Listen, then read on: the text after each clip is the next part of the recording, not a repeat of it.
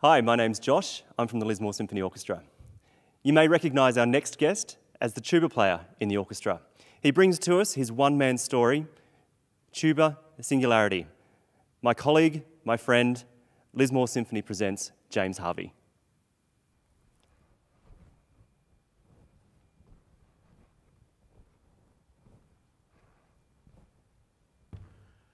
Well, hello. I'm James Harvey. I'm the tubist with the Lismore Symphony Orchestra. And normally, we'd have an orchestra here. But in COVID times, strange things happen. And today, I'm here to present a program called Tuba Singularity, to tell you a little bit about the instrument that I love so well. Now, as orchestras go, here's a big one. This is the Melbourne Symphony Orchestra back in 2013 with a program that they did called Symphony in a Day.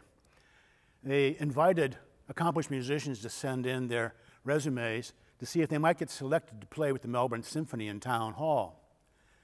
Now, as I had always answered the question when anyone asked me, would you ever play in an orchestra again after leaving the United States and not playing for 24 years?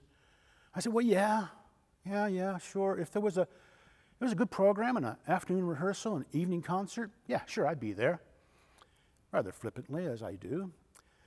But then I hear on the ABC Classic FM this offer to play in the Melbourne Symphony. So I had to send in my resume, and lo and behold, I ended up in this gigantic orchestra. You can see the tubas. There are 3 of us in this particular orchestra of 187, and I'm in the middle back there. And it was an epiphanic experience. I wasn't the same person when I left as the one who went in and was really wondering, what should I do with this tuba now that I've re-entered symphonic music? As it happened, very soon, I got approached by the Lismore Symphony to come play with them in the Bangalore Music Festival. And here is our Lismore Symphony Orchestra. Much more practical, much more understandable orchestra than 187 musicians, but still that tremendous symphonic sound. And there I am again in the back, in front of the timpani, next to the double basses and the cellos and my friends the bassoons, and we create that bass sound, that thing that everyone really loves, and it supports and holds up the whole harmonic structure of our symphonic music. So one of the things I want to do today is to take you on a little journey to talk about where this comes from, where this sound comes from, where this instrument, how this instrument appeared, because we're actually the youngest instrument in the orchestra. We're the last ones to be accepted into the ensemble for its sound and for its presence and for what it could do in promoting the kind of music that was being generated in the 18th century, 19th century, and into the 20th century. But before I get to that part of the story, I want to talk a little bit about where does this come from? Where does music come from? We don't know. We really don't know. But we know it is at the origins of consciousness, of human consciousness. And part of it is about imitation. And an imitating of sounds, like we would do if we call back to a bird or moo back to a cow or whatever touches our fancy in playing with sound, or calling to each other over distances. There is with bass sound the notion that, well, it takes a lot of energy to have bass sound. And here's some examples of the natural world of bass sound. Thunder. Thunder is profound. It shocks and awes when it appears. It really, really gets our attention. And it's foundational and fundamental. Then there's ocean surf. This is a very famous woodcut painting from Japan, the Great Wave. If you go down to the beach and you listen very carefully, you'll hear that there's a profound drone, deep bass sound that is sounding across the landscape. If you come back into the hinterland 2 or 3 kilometers, it gets even louder. And at night, it's quite profound. The very deep drone of the entire coastline as waves come in. And then, of course, there are beasts that bellow. And they get our attention too in early humanity. And we took that information with us as we went forward in imitating sounds and making music with it, whatever music is. Now, I want to first start with the primal archetypal instrument of Australia, of Aboriginal Australia, and that is the didgeridoo. It's the didgeridoo that brought me here to Australia. I thought I was coming for a 3-week holiday to find a didgeridoo, maybe in Sydney, have a little holiday, which is a bit unusual for an American to actually leave the country, and then go back home to my teaching job at the University of Colorado and continue with my life. However, I ended up being here for 3 months, going on a magical adventure that eventually landed me into Arnhem Land. And in coming into Arnhem Land, I was gifted with this didgeridoo. This is back in 1988. This particular instrument, you see, doesn't have any decorations on it. It was at one time a ceremonial instrument, and it's a blank canvas right now. In traditional ways, it would be all painted up with clan designs and different painting to be used in ceremony, and then it's washed off. And quite often that's buried later until it's used. So anyway, I was presented with this didgeridoo, and life was, again, like with the Melbourne Symphony, not quite the same. I went back to America, but then I had to come back again to prove that this first encounter was just didn't really mean anything. I got a didgeridoo, so what? It sounds like a Stradivarius, so what? It doesn't happen very often, but I just got in deeper. And produced this album called Track to Bumblewah, which is about that adventure. And you can see the didgeridoo there on the cover. So let me just play a little bit of the didgeridoo here for you. Its acoustic wave travels down the length of the tube, which is a tree that has been hollowed out by ants and termites. They've been all cleared out and then cut to length. How that works, I don't understand with my Aboriginal associates. They can tune didgeridoos by sight and ear and come right on to pitches. This particular instrument is basically pitched in D flat, which is a very interesting key for it to be in, one of my favorites. And if you look down the didgeridoo, you see it's not a clear cylindrical kind of bore and very clear. It's actually got all these ridges and gullies, and it looks like a landscape inside. And it sounds rather like a landscape.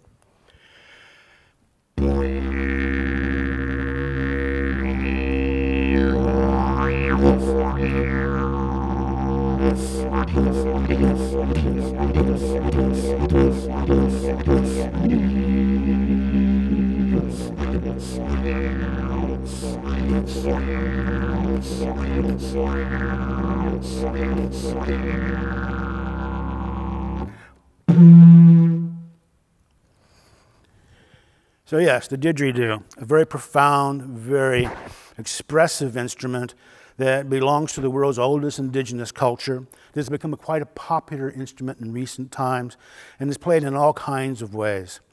I prefer to sound it and listen to the overtone series and the cycles and such, and not try and imitate any kind of Aboriginal playing, though I have been at a number of corroborees and participated in them and have great respect for all of that.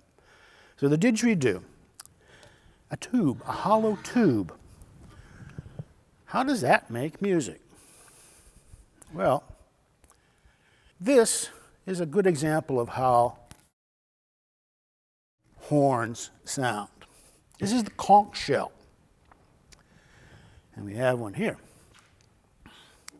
The conch shell is the outer protective exoskeleton of a gastropod, a sea snail that grows very large. There's all kinds of them. These instruments have been found around the world since ancient times. They're referred to in the Hindu Vedas. We find them in Tibet.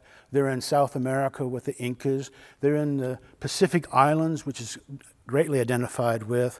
But you find the conch all over the world back into antiquity. And it is a very distinctive sound. I'll play it for you first and then explain a bit.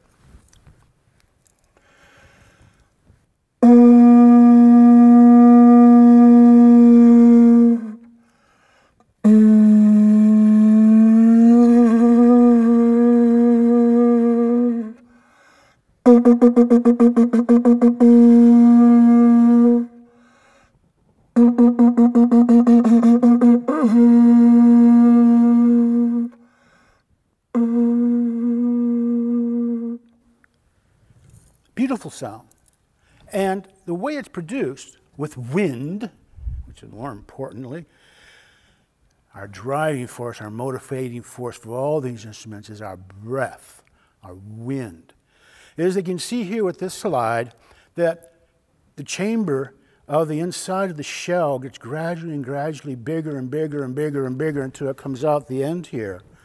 And in this slide, it's compared to the Fibonacci spiral, which is a mathematical concept about how a spiral is created from 1 to 1 to 3 to 5 to 8 and spirals out. The conch is never a perfect Fibonacci spiral, but it's close enough. And it shows us the properties that are involved in creating sound with an instrument, in that we are playing on what's called a fundamental tone, which is what we heard here.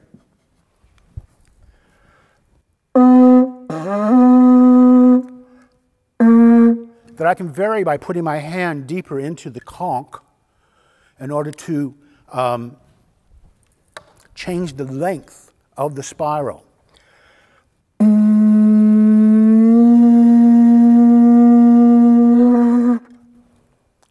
Now, that relates to the physics of sound, which was described for us originally 2,500 years ago by the Pythagoreans, in taking a string and hearing the vibration of a string, then putting it in half and hearing half of it, and a third of it, and a quarter of it.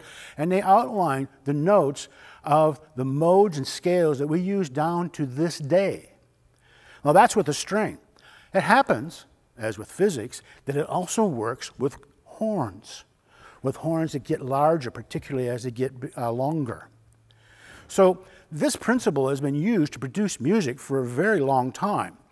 And for part of that time, we've had instruments such as this.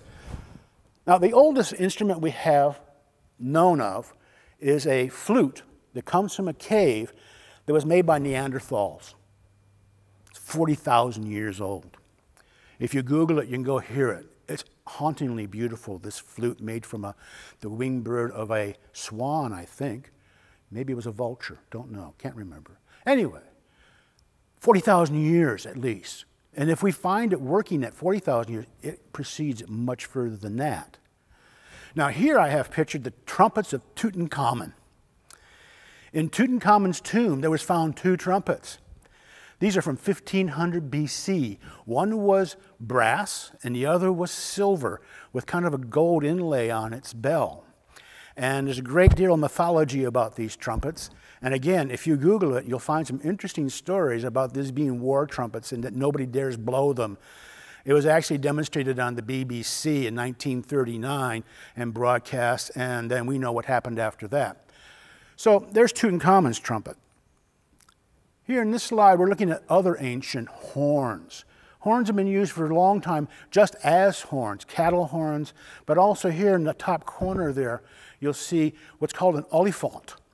This is an elephant's tusk that was carved into a hunting horn. This particular one was a gift to Charlemagne back at the end of the late Dark Ages, early Middle Ages, and is a horn that was played and used by Charlemagne, and is also part of the whole epic story of the Song of Roland in that mythology. Over to the left of it there is what's known as the lure. The lure was a brass instrument that was from the Vikings. And it seems that the Vikings are the people who actually figured out a mouthpiece, a place to be able to put that sound into the instrument. There was another instrument at that same time, a little bit later, called the Syrinx, which is even stranger than the lure. And these were both used in ceremonies and as instruments of intimidation and warfare. You blow the lures, you blow the Syrinx, and your enemies go, uh-oh, they're coming. And your guys go, oh yeah, we're coming. It gives us energy and makes them afraid, was kind of the principle of it. Down in the bottom corner here, we have what's known as rodong. And rodongs are very large brass trumpets from the tantric tradition in Buddhism in Tibet. And they're used in ceremonial music, and they can be heard from miles away. And again, it's that big, beautiful, wonderful bellow that we were talking about with beasts.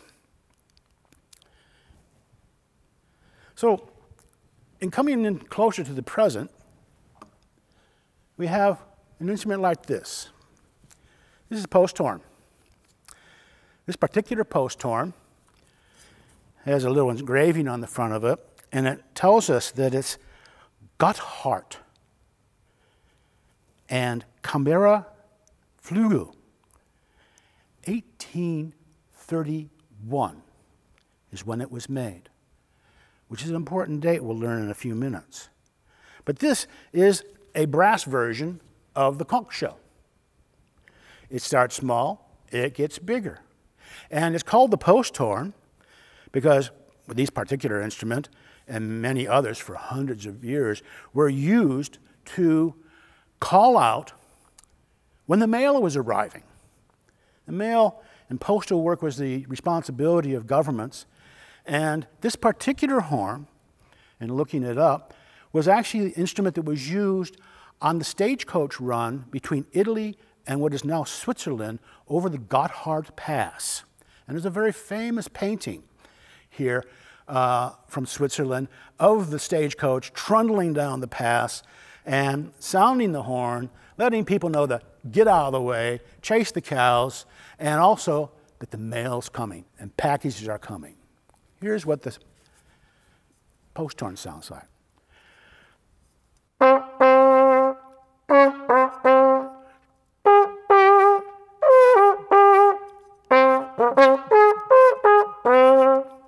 Now, I'm not playing it like I would play a post horn if I was on the stage. It's kind of more for me something that maybe Miles Davis might like, this kind of instrument.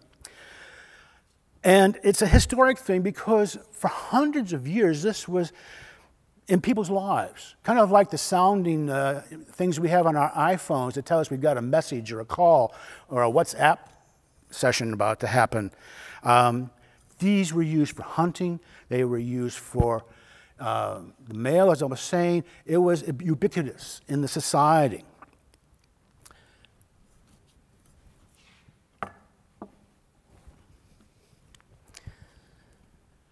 So, coming again closer to the present, we come to the tuba. This wonderful instrument. Its basic length is 16 feet, 3 meters, I don't know. And it has come upon the scene in 1835. The patent for the first bass tuba, a 5-valve instrument, which is these things here, is 1835, 4 years after that post horn was made. And it changed everything. Because of the Industrial Revolution and the brass metalworking and all that was going on and machine work, we were finally able to create a bass instrument, and in this case, a contrabass instrument, a musical instrument that sounds at the same range as the contrabass, string bass, by being able to add length to it. Each valve adds a certain amount of length, and by doing so, we can play chromatically. So it's a giant bugle, and as a bugle, without any hands,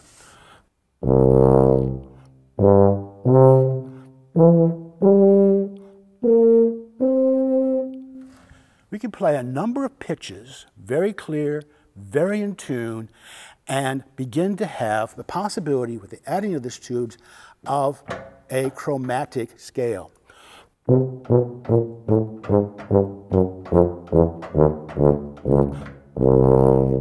And with more valves, we can go even lower.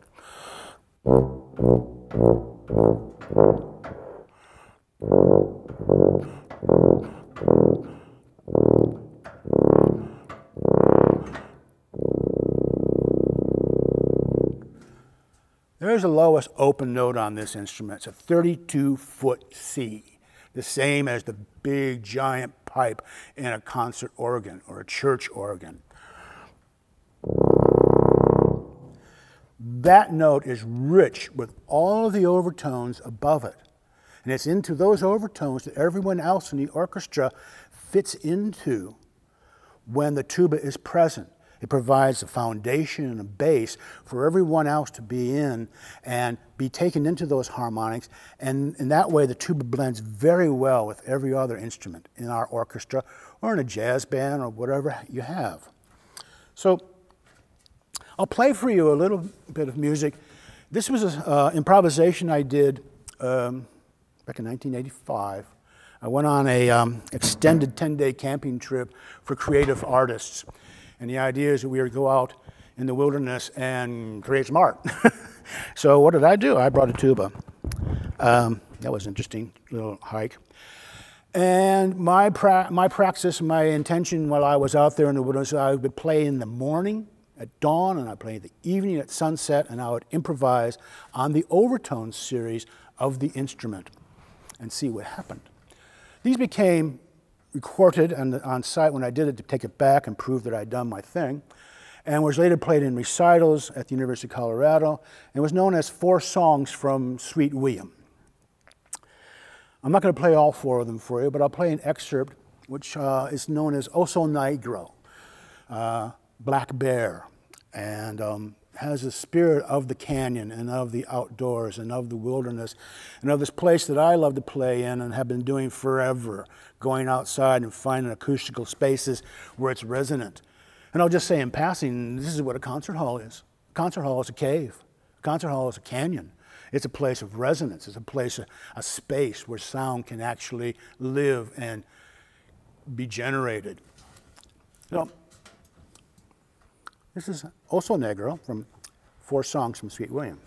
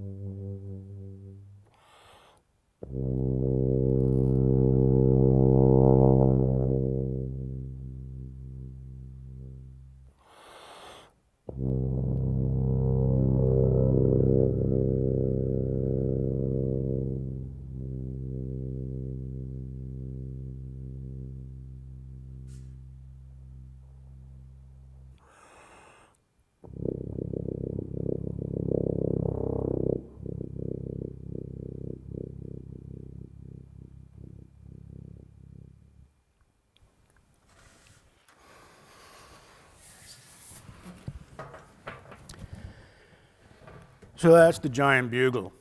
No valves, making music, being expressive. It's wonderful. But then we got these things, these valves, these mechanical adaptation to the instrument.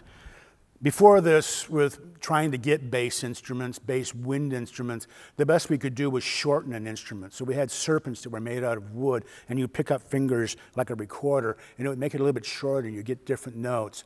But this is a completely different innovation in that rather than shortening the instrument, we lengthen it, and we get to go deeper and deeper and deeper. And the usefulness of this in ensemble music and symphonic ensemble music is self-evident. But it wasn't immediately, except to one person, Wagner. Wagner started writing his ring cycle in the 1840s. It took him 25, 30 years to write all 4 operas. Siegfried was 1871 when it came along. And in Siegfried, we get huge tuba solos. Actually, through all the ring operas, there are tuba solos in this contrabass instrument that he introduced into the orchestra, along with other instruments that he innovated, the Wagner tuba, which is a cross between the French horn and the tuba, the contrabass trombone, a truly awesome instrument that plays in the same register as the contrabass tuba, the bass trumpet. But he specifically wanted a contrabass tuba, and he actually, we believe it was Václav Červený, in what is now the Czech Republic, who created the first contrabass tuba for the orchestra that was used in Wagner's ring. Now, the tuba was personifying in the ring, to a great deal, the nemesis of Siegfried, the hero of the operas, Fafner, the dragon, a primal thing that needed something really big to show it off. And there's, in the opera, at different points, references to Fafner. And when we get to Siegfried, the third opera in the series, we have solos in both the overture to the opera for the tuba, talking about Fafner instrumentally, and then in the second act, also a very long exposition by the contrabass tuba with only the timpani underneath it. And the tuba comes in and plays this expressive solo that goes on for 20 or 30 bars. I haven't counted them really, I probably should. That tells us where we are in the story. That Siegfried's entering this very dark, dank forest to meet up with the dragon Fafner, and one of them isn't going to come out of the encounter and the other will. So this is the opening scene to the second act, where we hear the fact that we're in a very dark, spooky forest and there's something dangerous in there.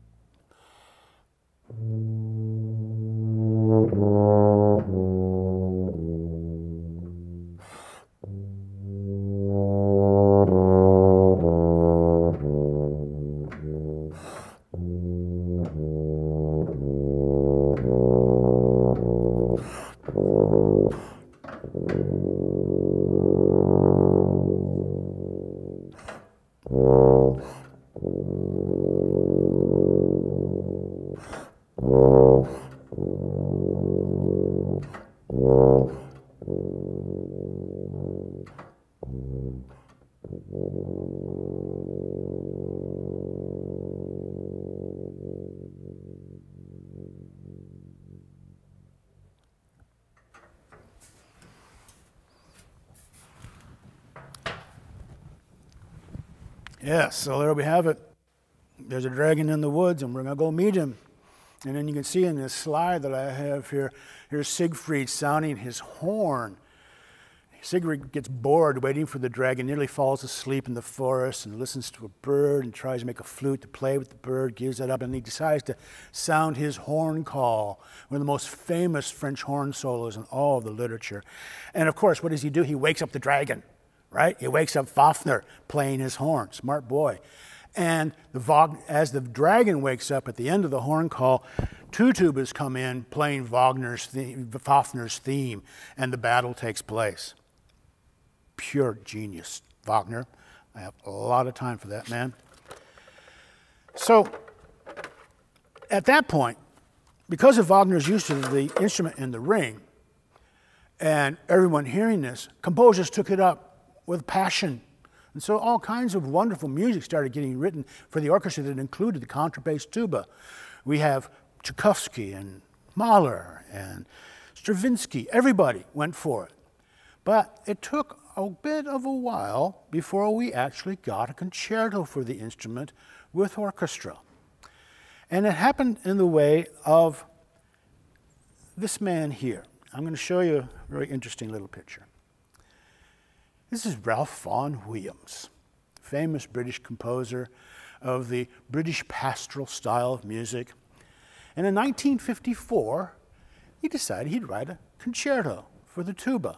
And here's the soloist on the occasion, Philip Catelet, who was playing a bass tuba, not a contrabass tuba, a little English F tuba. And this has been, since its premiere, a standard in the tuba repertoire. You see it in every tuba audition for every orchestra. People play it on recitals all the time. I've played it with orchestra. I've played it on recitals. And in our way of being musicians, we kind of do that thing, but sometimes we don't look as deeply as we should. And it wasn't until COVID time, and I had lots of time on my hands, I started going through all my music just to have something to play, and I came across the Vaughan Williams Tuba Concerto, and I'm starting to play that, and I thought, 1954, how old was Vaughan Williams? And I looked, he was 72 years old. He was the same age that I am now when he wrote this. He was a grandfather.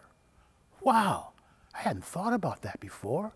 And when I think about that particular detail in relationship to the concerto, lots of things start making real sense.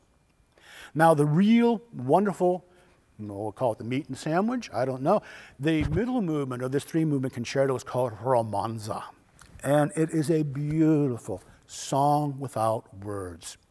It reminds me, or I associate it with a piece that Vaughan Williams wrote 30 years earlier called The Lark Ascending, one of his most famous works. It has that same kind of lift and openness and song-like quality of that British pastoral style. And so today I'd like to play the Romanza for you on a contrabass tuba, not a bass tuba, an octave higher. And because there is no orchestra here, or even a piano, I'm going to take the liberty of playing this song without words an octave lower and allow the really rich, chocolatey sound of the tuba express this melody, which, yes, is at the heart of our literature. And because it was written by a grandfather, and because I am a grandfather, I'm dedicating this to my grandchildren who live in the UK, Amelia and Finn, and saying, this is for you guys. I'm playing this for you. Vaughan Williams Romanza.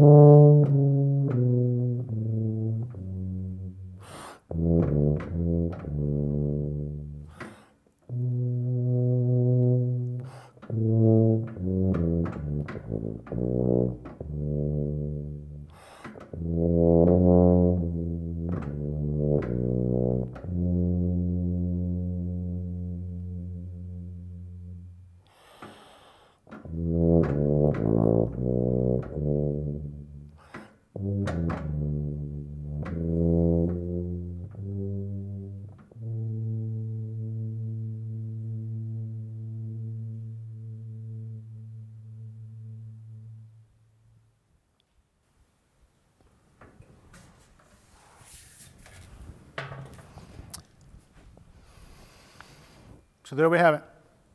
The tuba, elucidated but not explained, a mystery, a wonder, an instrument that I love, and something that I miss, and not being able to play with my associates right now, and something I look forward passionately to being back here with audiences and the orchestra to play once again.